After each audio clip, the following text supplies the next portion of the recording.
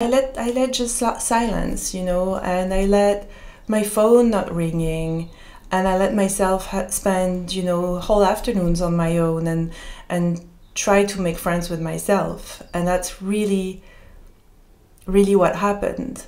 And I learned so much. And well, first I fell in love with solitude and my own company. I learned activities that I love, things that I can do alone. And I also learned to just let people come and go. So, meaning different than what I was doing in New York, where I would kind of be like, oh, once you said yes and opened the door to a relationship, you're locked in. You know, if the person calls you the next time to have a coffee, since you've had coffee once, your loyalty says you should have a coffee another time and keep going and drag these relationships forever. This time, I tried to just like embrace that, you know, it might have been great to have this moment with one person, but maybe not another time. And try to embody that. It's still a subject that's very difficult for me. I have a really hard time closing the door, but I'm learning to do it now. So that's what I do now. That's the second part of my journey. It's really taking my time, and that's what I'm doing now that I'm in London. I don't have friends here yet. I have, you know, acquaintances that I met in my life in fashion or, you know, in my past, but I'm trying to really only entertain really deep, interesting, funny, something friendships, not just convenience or, you know, oh, I used to know you, but is that really vibrant? And if there is no vibrancy, if I'm the one, you know, I'm an entertainer, look at me, I'm like doing videos and all that.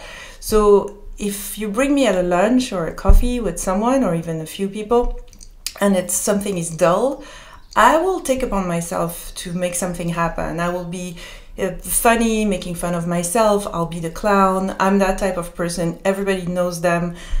Some of you might be one of them. But the thing is, I don't know if you've experienced that, is that you get home then and you're so exhausted and you're like, but wait, what was in this for me? So now I'm really careful with that and I take my time. What I do though, because I think it's also important to, you know, positively put yourself out there, and I haven't forgotten who I used to be when I was in Marseille and like running after people, is literally I'll contact people on Instagram. Like one of my new friends is a therapist whose work I love on Instagram, and she doesn't have 1 million followers or whatever. I just found her by chance. And I reached out and I was like, hey, you know, of course I have a sort of a profile, so it's easier and I know that. But I think, you know, people reach out and I answer constantly, you know, on Instagram and all that. I can't be friends with everyone, but I mean by that those relationships can be fostered on that platform and on social media. And that's why social media is so great in so many ways, you know. So I'll do that. I'm reading because I prepare a little bit these questions.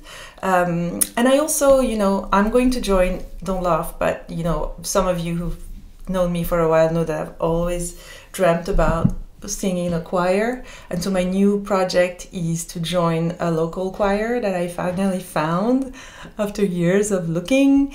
And I think the age, you know, is probably around, I don't know, I saw them and it's probably around like 70 to 80. But I'm quite excited actually. This is going to be a great way to meet people that, you know, are from a different generation, to do something exciting, I mean, that I've always wanted to do. And I truly believe in, you know, joining clubs, doing activities that are exciting for you, you know, things that you like that might be weird to others, but when you're going to meet maybe like-minded people. So that's definitely, I mean, it's kind of an easy advice, but definitely do that. And then use the same type of, you know, filter and be kind of stringent, you know, I'm going to have a coffee with that person.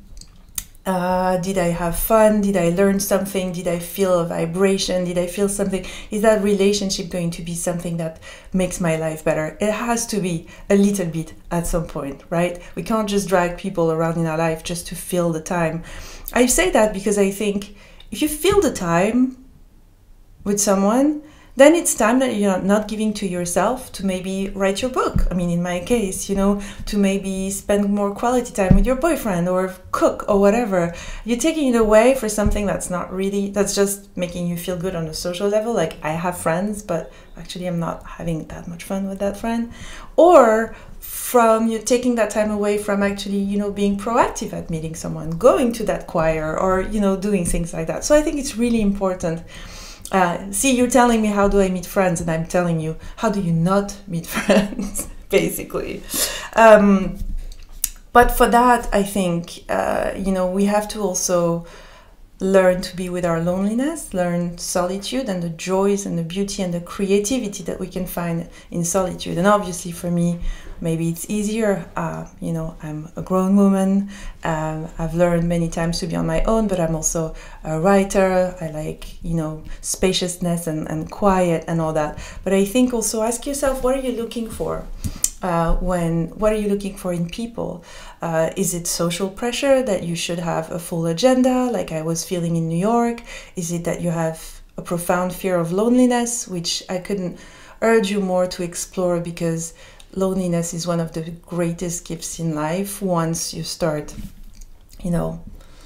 knowing how to harness it and to live in it and to be it, The first time I found myself in my apartment in Marseille alone without friends in the city, I literally cried for, I think, 3 days. But I was 22 and I still had so much to learn. And that's what I'm trying to, impart on you right now.